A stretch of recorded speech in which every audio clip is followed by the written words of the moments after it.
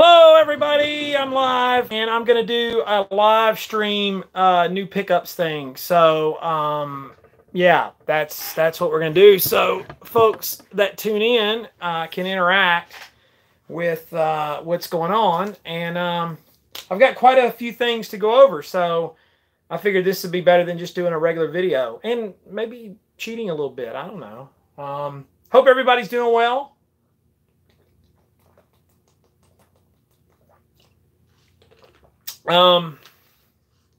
If anybody watches, which I'm kind of letting whatever people get notified that want to tune in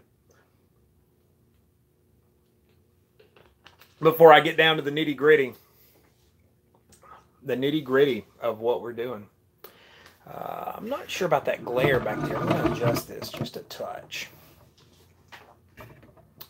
So.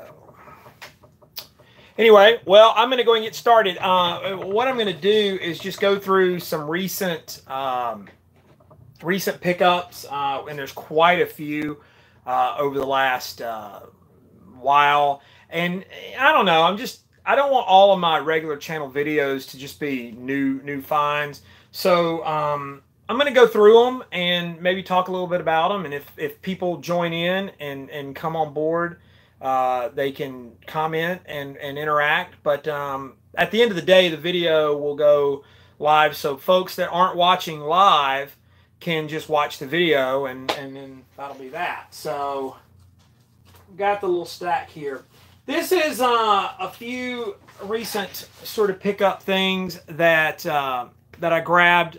These are the Michael Nesmith First National Band reissues on colored vinyl from Sundays with the cool and my autofocus. I'm sorry, guys, it's just a pain in the neck.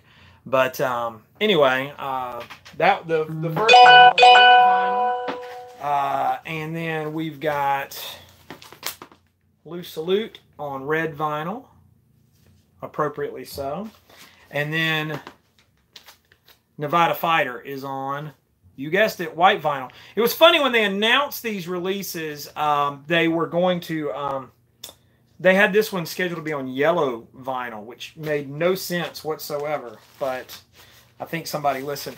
These three are really good. They're cut by Kevin Gray, so they're definitely an upgrade from the original RCAs, and so certainly worth anyone's time on that. So let's see. All right. So moving along, I kind of went through just my Discogs to talk about, you know, recent stuff, and that's what I'm looking at over here on the computer.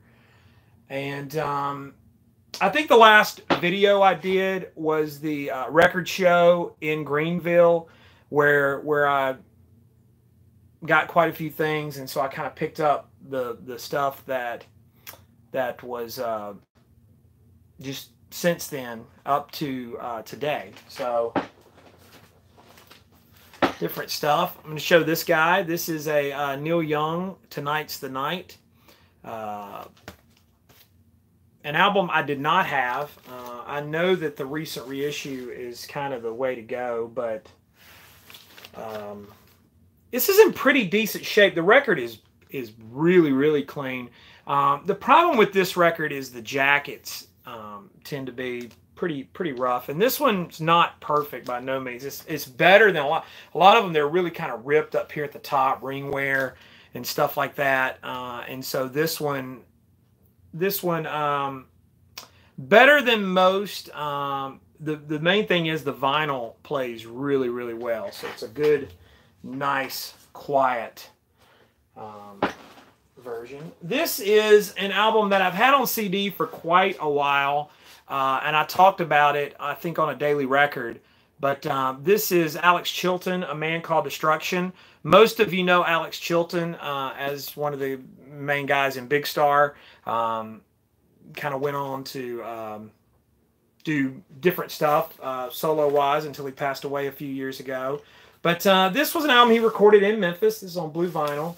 And had quite a few Memphis players on it. And it's kind of a rock and roll effort from Alex in the mid 90s. And so I talk about it on the Daily Records channel. So there's your plug. So go over there if you want more sort of a review. This is on Omnivore Records. Omnivore has done a great job at putting out Big Star and Big Star related material. And so this one's no exception. So cool to have that on vinyl. Here's another little trio of reissues that was kind of stoked to get. Most of you know, if you follow my channel at all, that I'm a big, been kind of on the search for XTC stuff this year. And so these recent XTC reissues, Skylarking is this one, 200 gram vinyl. This one actually has Dear God and Mermaid Smile, which, and then these later XTC albums, when it was just Andy and Colin, they are, of course, this is Apple Venus Volume 1, which you really just can't find on vinyl. And despite what Brian Lozo may say, that's not Gene Simmons. This is the Wasp Star Apple Venus Volume 2, which is kind of the last regular album that they did, was recent. These two really, it's a shame. They're kind of very underrated albums because I think they're probably a couple of the most sort of accomplished releases under the XTC name, and so they're very nice, really solid songs, just a really good collection of material. And so I mean, XTC fans, definitely you want those albums. And so they're really good pressings. They're quiet. They're supposedly supervised by Andy Partridge. So they sound really good dynamic sounding pressings, quiet. I don't know if they're 200 grams. They may or may not be. I don't know. But really worth seeking out. This is one picked up at kind of a I won't say a yard sale. It was like a community event. East West by the Butterfield Blues Band, Paul Butterfield. Of course, this album features the great Mike Bloomfield on board with this album, as well as Elvin Bishop.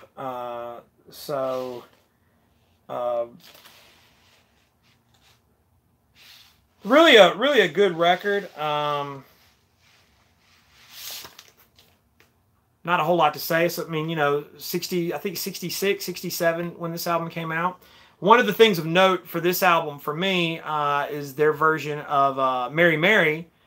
My Monkees fans know Mary Mary, but written by Michael Nesmith.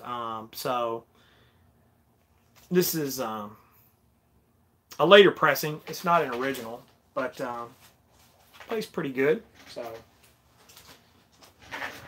The Time.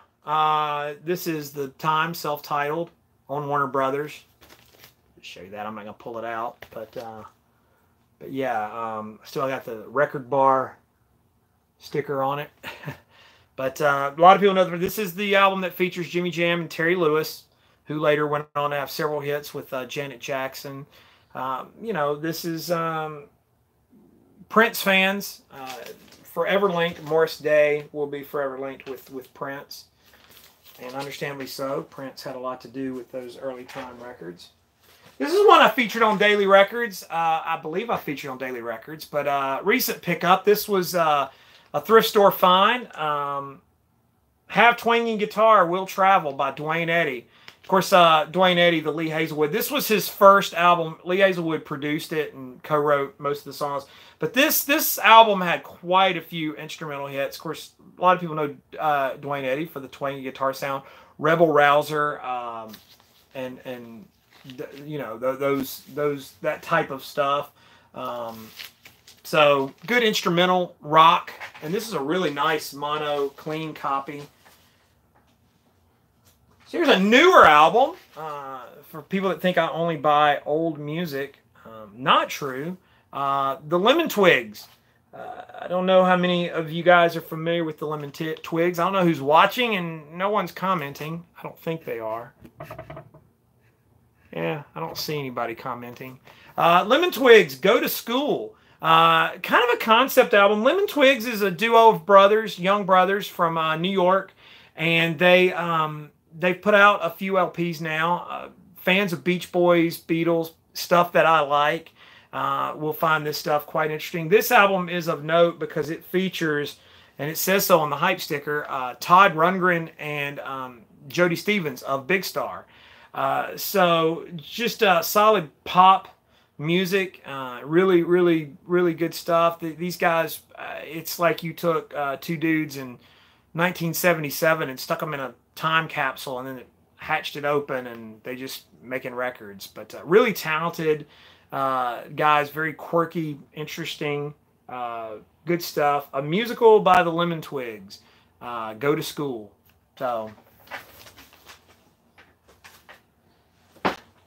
So I don't know who's watching. No one's commenting, but this is one some folks have asked about. Do I have it? Do I have it? Do I have it? The answer now is yes, I do have it. This is the double LP version of Secret Messages by Electric Light Orchestra from We Are Vinyl. Kind of cool on this Epic label, kind of throwback label there. But this is... for those that know the story, this was supposed to be a double LP. ELO's commercial fortunes starting to wane a little bit. And so this is the double, supposedly as Jeff Lynne originally intended back in 1983. A couple of hits on this album, Four Little Diamonds and Rock and Roll is King. There's some bonus tracks that are on there. Curiously enough, there's a sort of famous ELO outtake song called Beatles Forever that was supposed to be on this album, and it was not included on this particular release. But it sounds really good. It's cool to have. As an ELO fan, I recommend it. And so, you know, I think Secret Messages is probably a bit underrated.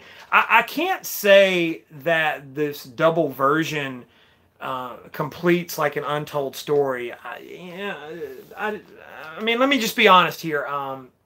Secret Messages was never going to be Smile or something along those lines. It's good pop music, like Jeff Lynne was known to do.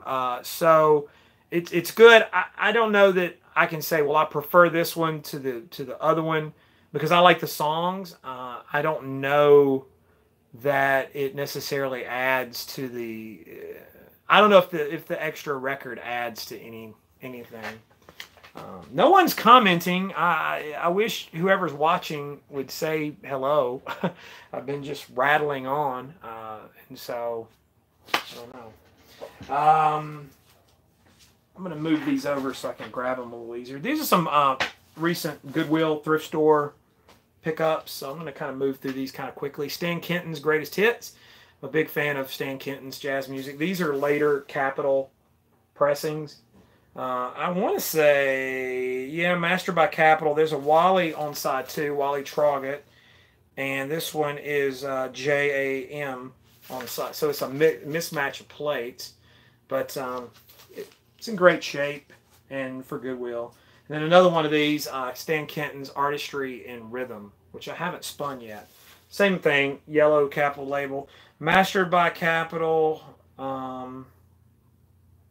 JRM, JM, and JM on this side. So this is probably at least it's a matched up one. Somebody dropped out on me. Thrift store, fine. I love the Mercury Living Presence. This is Ravel Bolero.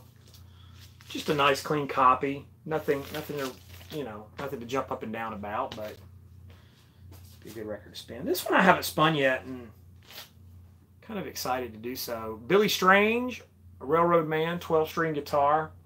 The songs, the sounds, and soul of the railroad on GMP Crescendo. But yeah, thrift store fine. Really And then finally in this little stack that we're going through, the new Elvis Costello and the Imposters Look Now, which I talked about, I think, yesterday on Daily Records. Really, really good record. I can't say enough good things about it. Some Burt Bacharach collaborations here. Recorded on the heel of the Imperial Bedroom tour. So fans of the Burt Bacharach, Elvis Costello stuff, Imperial Bedroom, this is a good album. You know, and I didn't say this in Daily Records, and I guess it's worth saying here since I'm bringing it up. This is more poppy than those records, if that's believable. Not quite as lush, but there's a good little soul bent on a lot of the songs. The songs have a little soul to them, so there is that.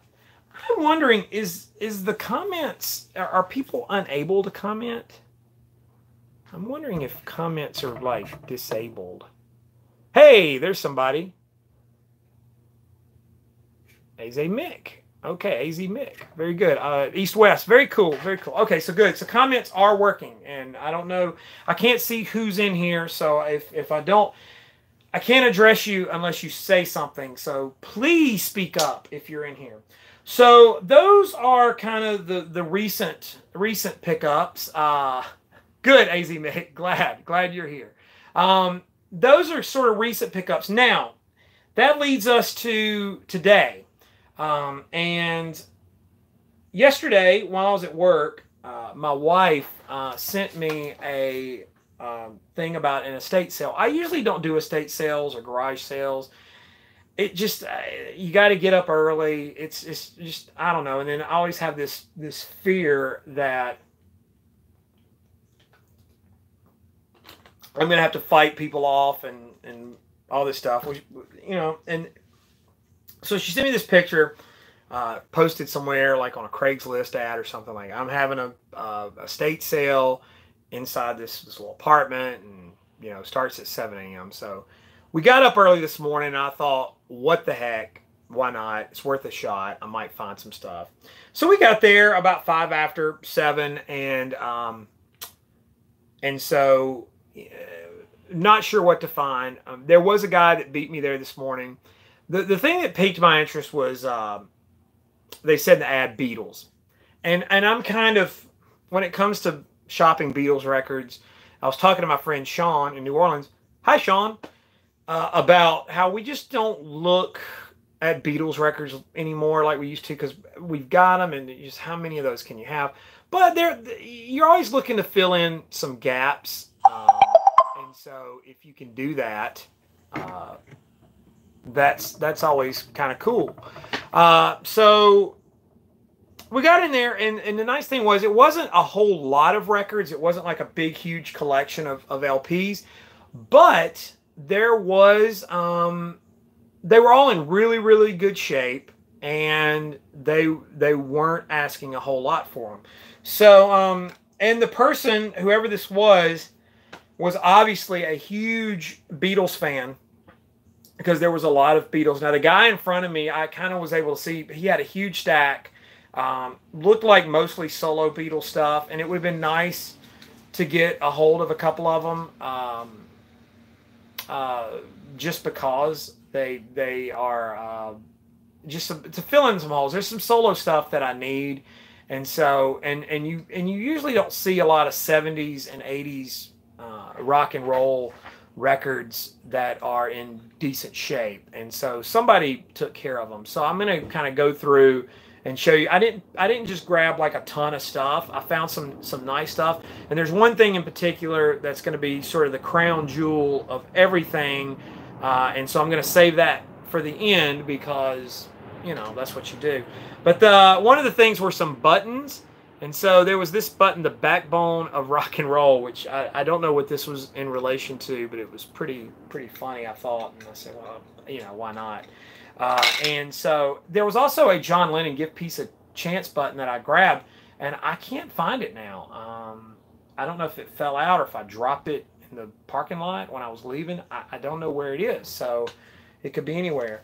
One of the other things that I got, something I didn't really need. Of course, what do you really need? Of course, that's a good philosophical question. But I saw it and I liked it, and I thought it was kind of cool. Like I said, this person, big Beatles fan, obviously had quite a bit of Beatles stuff. This was a poster rolled up in this plastic. It doesn't look like it's ever been hung, so I'm going to be very careful kind of unrolling it here for you guys.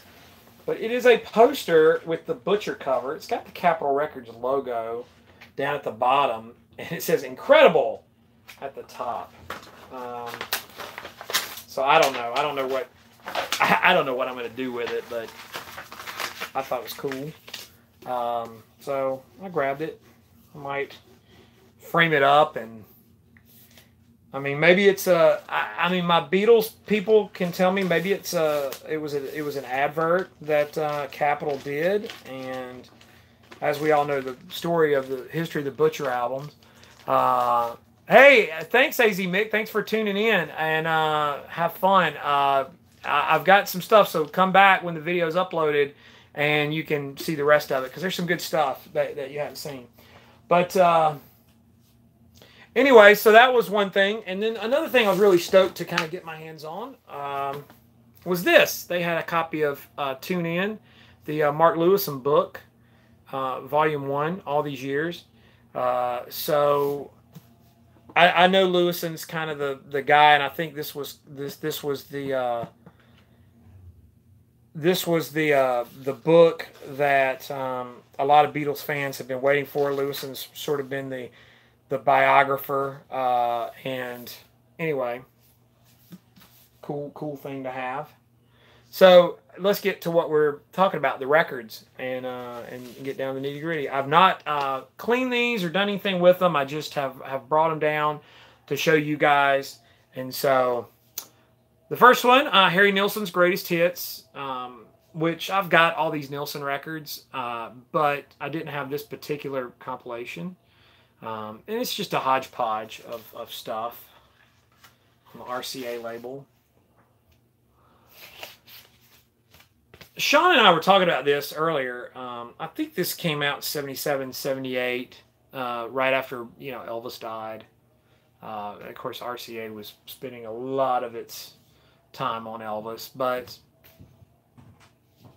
good songs. You can't go wrong with Nilsson.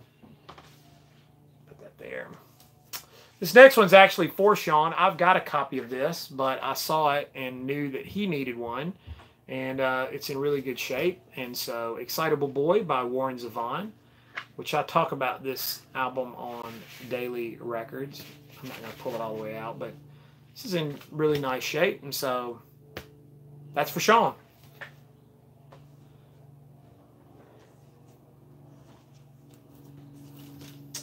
This one's still in shrink. It's Columbia House issue. I just now noticed that, looking at it. Don Henley, Building the Perfect Beast. This is the one with Boys of Summer on it. So, in nice shape. Really clean. Like I said, I've not cleaned these yet or anything, so. Somebody, whoever these were, they took really nice care of the records. Here's a Tom Petty and the Heartbreakers. You're going to get it. Still in shrink wrap. So.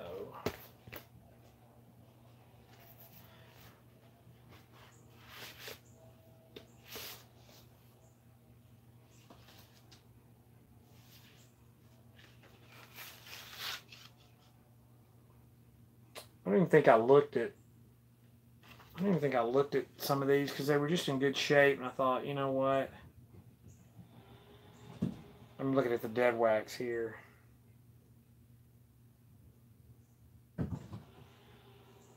Mastered by Capitol. There's a lot of marking in this dead wax.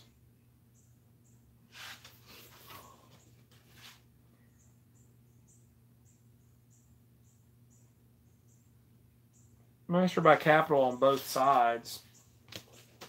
So, I mean, it's clean. Looks like a decent pressing. So, it's not one of the better or more regarded albums from Tom Petty, but But for cheap, nah, I can't get it back in there. I'm not gonna fool with it because I don't keep them in there anyway. So here's the good stuff. I'm really kind of excited about what ended up being sort of the good finds. Here is a John Lennon and Yoko Ono double fantasy, still in shrink. You can see the hype sticker still up there, which is kind of cool. Focus, focus, focus. This, of course, was the last album that would come out. This is a Winchester. There's Sterling in the dead wax.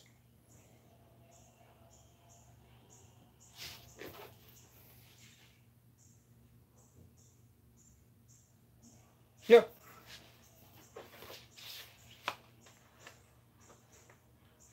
So, here's that guy.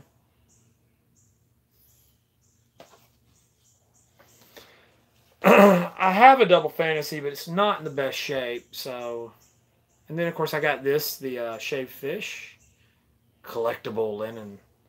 This was the sort of collection of odds and sides. This is a purple capital label, Winchester.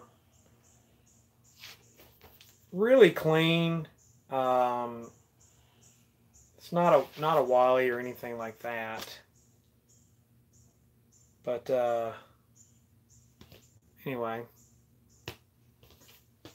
All right, so now for the crown jewel, everything that we're leading up to in this video. So I'm going to make some room here so I can show it to you guys. And it looks like no one's watching, so maybe you guys will all watch it in the meantime. So to all my Beatle people, pay attention. I got the wedding album. This box. A lot of people know it's the John Lennon and Yoko Ono celebration of their wedding. EMI, Odeon. Box, you know, it's not perfect, but it's got a good little ding up here in the corner, a little bend in it. But what do you say? But the big thing is, and I don't know if I'm not as familiar, but that's EMI Japan, made in Japan. So I don't know if that makes a difference. So I'm going to open it up and show you guys the contents. So there's the front, and of course inside, kind of stuck to the inner inside of the box is the marriage certificate for John and Yoko. My focus will tune in. Sorry about the autofocus. Come on, guys. Autofocus. More like out of focus. So there's that. There was a lot of goodies in the box. There's a postcard with John and Yoko. And I'm assuming this is everything. It's a complete box. So you guys let me know if I'm missing anything. There's a photo strip of John and Yoko.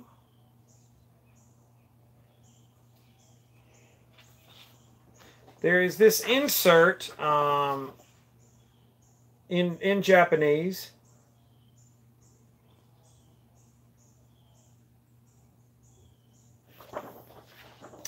And I'm thinking this is a later pressing because based on the insert here, it's got sometime in New York, Mind Games, a little advert there on the side.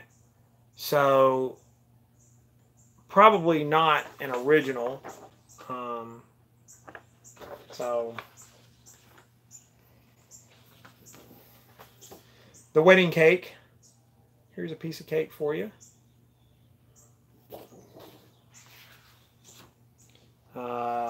There's a book here, a black book called The Press. Focus up. And this is just a collection of news clippings about John and Yoko. I'm not going to go through each page, but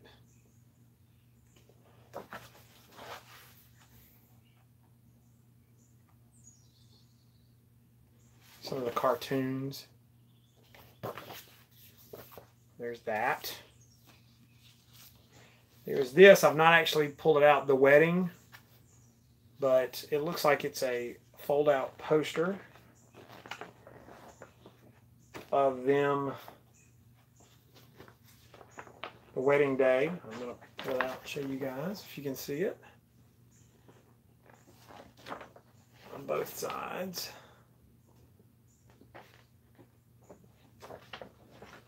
Quite interesting. Carefully fold this back up.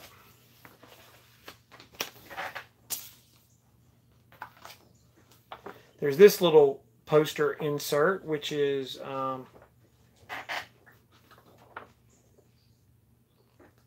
drawings by John.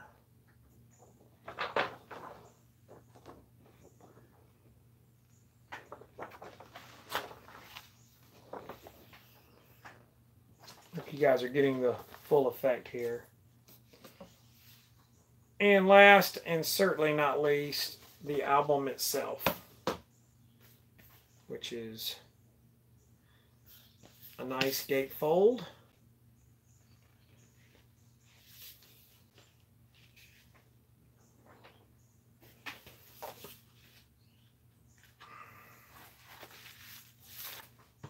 Pull the album out here and show you guys. Of course, the album is really clean, and I can imagine why, because I mean, I'm sure it's terrible, but I'm sure no one wanted to listen to this. I think it's more of a collectible, kind of piece. I've not looked on Discogs or anything, so I don't know a whole lot about the pressing. What it may be. And I'm assuming it's got all of the stuff with it that's supposed to come packaged inside of it. So if you're watching and you can say, yeah, that looks like everything, or you can say, oh, you're missing a blah blah blah. For what I gave for it, which was far less than what I've seen this for, and you don't see it out in the wild. So there it is. But really cool find, really cool to have. So I'll spin it. I'll give it a listen. I mean, it'll get played at least once with me.